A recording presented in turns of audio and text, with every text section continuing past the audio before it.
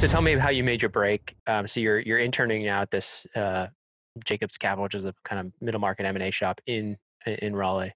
Yep. But tell me a little bit about the actual break of who introduced you, how you actually got in touch with your current job. Yeah. So I had gotten put in touch with actually a mezz debt shop that was up in Winston-Salem, and they heard my story and were like, "Have you heard of Hargett Hunter?" I was like, "No." And they're like, "Well, we'll introduce you, but we think you should know them." Like, okay, great. And so I go and I just go and sit down and had a couple of beers with the three guys. There's two partners and one junior.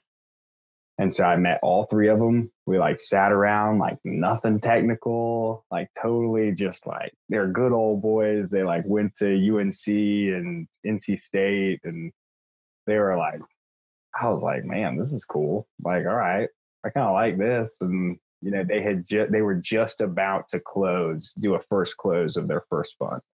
So Good timing. I was like, okay, I know that this is a thing. When you get the fundraise, then you have to hire people. I was like, okay, timing seems right.